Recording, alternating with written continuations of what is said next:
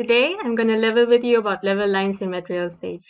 So when you're building your rooms, we recommend drawing about 3 level lines in all your panoramas. That's so you can avoid problems like this. Look at this corner. See how the lines aren't matched well? The floor point's where it should be, but this ceiling point is too low. But when you look at this corner, oops, wait, our room is loading. Okay, so when you look at this corner, both points match perfectly, the floor point and the ceiling point, and in this corner too. But then again, in this fourth corner, the ceiling point is too low. So that means our room is slanted. This whole area is a bit too long for what we've drawn. Now that happened because our panorama isn't level. That means the vertical lines in the panorama aren't actually pointing straight down. So if we open leveling view over here, this grid will pop up. Now this grid we know is really vertical. So if we zoom in, we can try to check if this one is vertical too, and you'll see that that's not the case. In this one, you can see that you would expect that this whole thing would stick to the line. But over here, you can see there's a bit of a gap between the window and the actual vertical line. And it's because of this tilting, that's why our room is slanted. Now, this usually happens when your camera wasn't positioned properly while you were taking photos. Maybe your lens was tilted like that, even just slightly off center, and because of that, you ended up with this inaccurate perspective.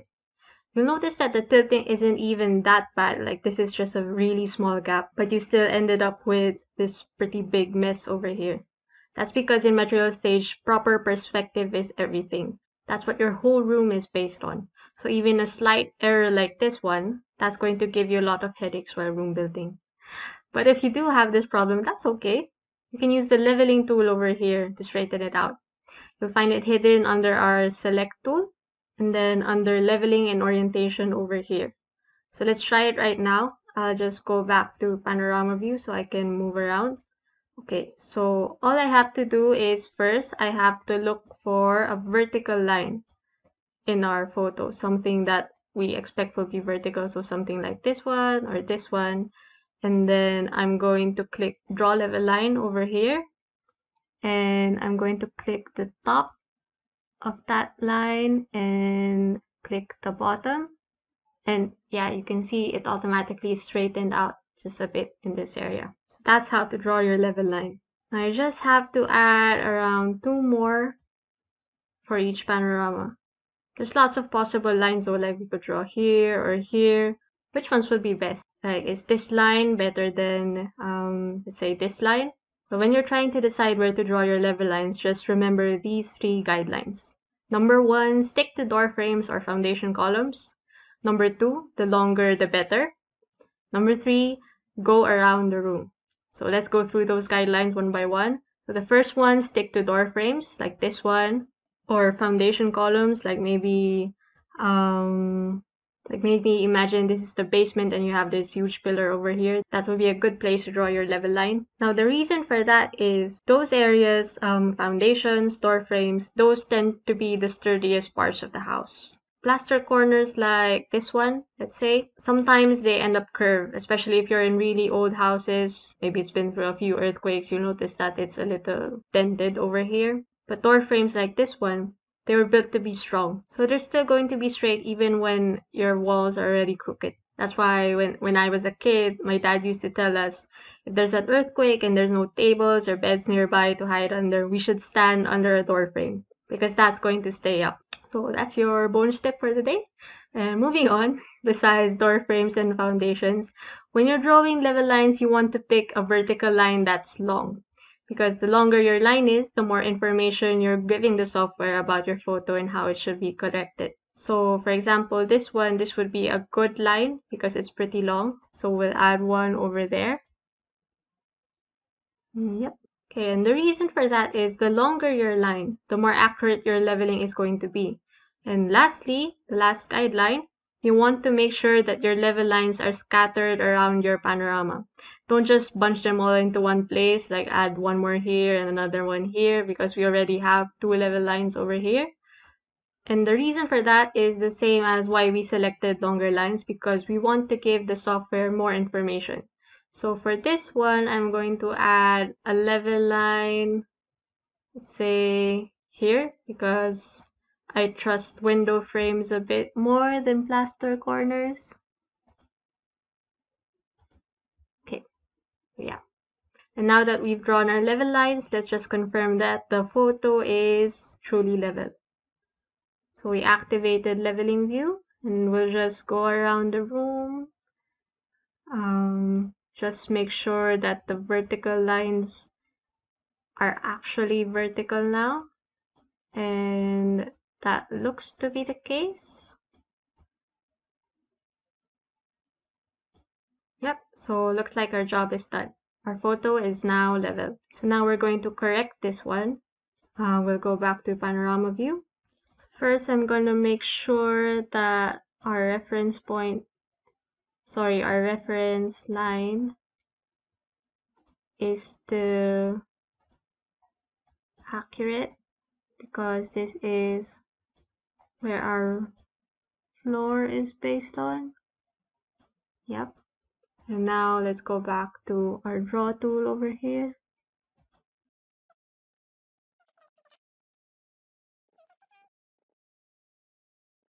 Okay, so I'm done adjusting the floor and the ceiling. As you notice, it's now fitting much better than before. This one is flush. The floor point and the ceiling point flush against the line. This one, it's still a little but most people going through your tour aren't going to notice this little corner over here, so that's fine.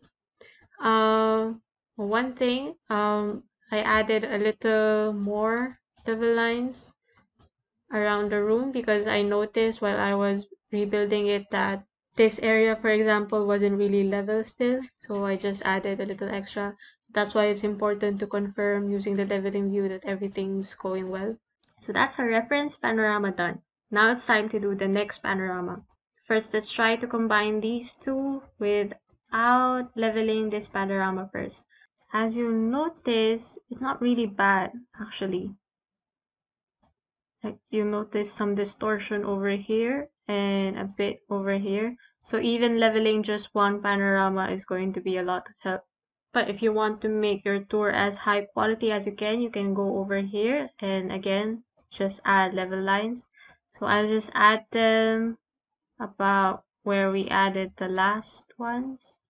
Over here, same areas. And then this huge line over here.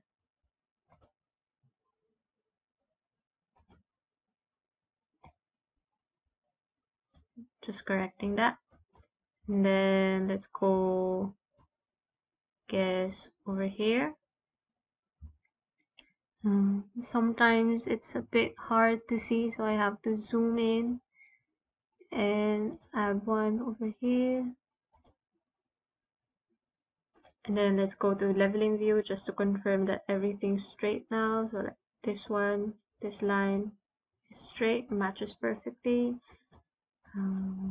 Go over here, this line, that's straight to that corner, is it? No, I think we can adjust that a bit more. So let's also add one level line over here. This window frame. Yep, that makes it a lot better. Yeah, we're done leveling this one. So let's just go back here to correct our alignment. Okay, now back to panorama view. So you can see it's much better than before. Not entirely perfect, again, in this corner. But again, people aren't going to notice this little corner over here. And that's how you level your photos with Metareal Stage. Now, one last thing before we wrap up this video. So going back to Select Tool and Leveling and Orientation, you'll notice we have this little experimental feature over here to auto-level our panoramas. So first, let's show our level lines. If I activate this one, Stage is going to use computer vision to automatically add level lines wherever it sees fit. But as you can see, I wouldn't call it very accurate. There's more level lines than we need, and some of them, they're not really vertical. If you go to our reference panorama over here and also activate auto leveling, then you'll notice that it even added a vertical line over this tree over here, which is definitely an error. So checking this option over here just made our photo even more tilted than before. So generally, you're not going to want to use this feature. Let's deactivate that again over here. I would say only use it if you have a really basic room. Like imagine if this room had no windows and this wall wasn't glass and this door wasn't looking out. And inside, maybe if you had barely any furniture, then maybe auto leveling will work for you. But for most cases, just draw your level lines manually using this tool and you'll end up with less headaches as a result. And that's it for leveling with Metareal Stage. Happy tour building!